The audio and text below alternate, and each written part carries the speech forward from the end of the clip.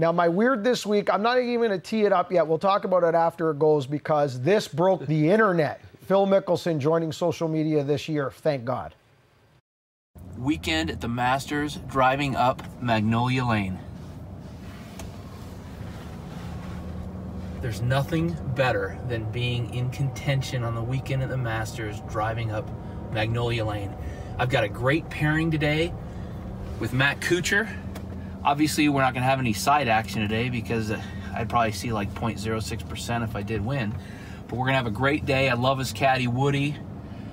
And wearing all black, being aggressive, hitting bombs.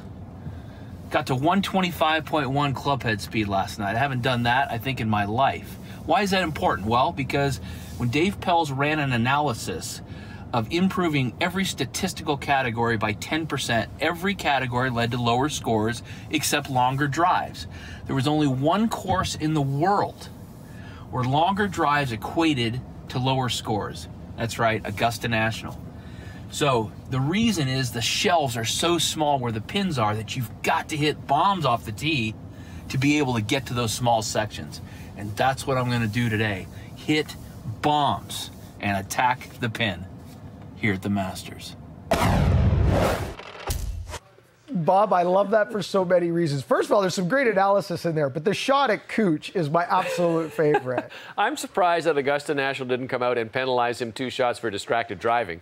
That's the one part that got to me. The interesting thing in there is, so someone came to me afterwards and said they had run some similar stats and said that it actually wasn't true about what he said about Dave Pelz and them hitting the long shots. But certainly for Phil, getting onto social media, doing things like that. I mean, I love his chipping lessons when he's in the sandals and the flip-flops and stuff that he brings out once a week.